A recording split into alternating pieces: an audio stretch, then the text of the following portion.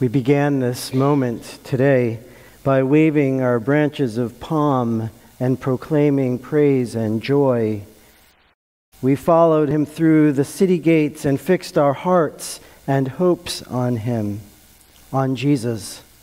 Jesus, Son of David. Jesus, hope of the world.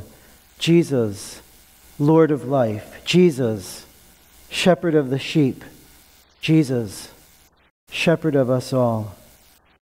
Our songs of joy and victory were turned into songs of lament and sorrow as we marched onward to Calvary. Calvary. Here, under the hard wood of the cross, he labored. Here, he stretched out his arms to embrace the whole world. Here, he breathed his last. Jesus, suffering servant. Jesus, crucified Lord. The powers that be took his life in a staged and publicly humiliating death. They wanted to send a message of fear and intimidation to his followers and to us. Don't challenge the powers. Don't challenge us. You will never win. We will break you. Though they tried, and still sometimes they do try to break us, the gospel good news of Jesus lives on. It lives on. It lives on because a more powerful message prevailed on this day. It lives on because love is stronger than fear. It lives on because love is stronger than despair. It lives on because love is stronger than hate. It lives on because love is stronger than death.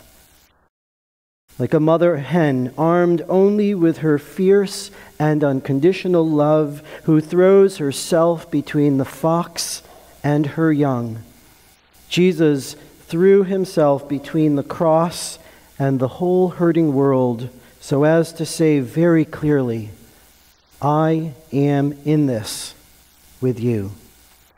In your suffering, I am with you. In your questions and your struggles, I am with you. In the face of injustice and oppression, I am with you. In your darkest moment of life, I am with you.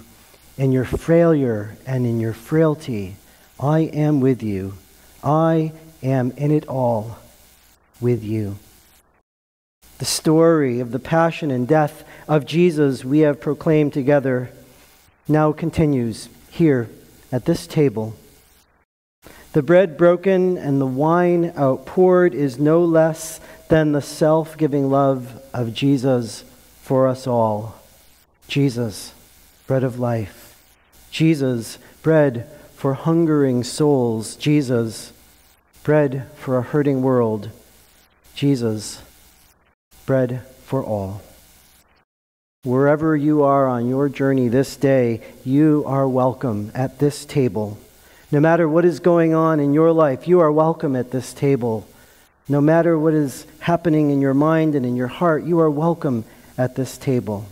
Come with your arms of love outstretched and receive this bread and wine, and know again this day that God is with you, that God is with us, that God is for us.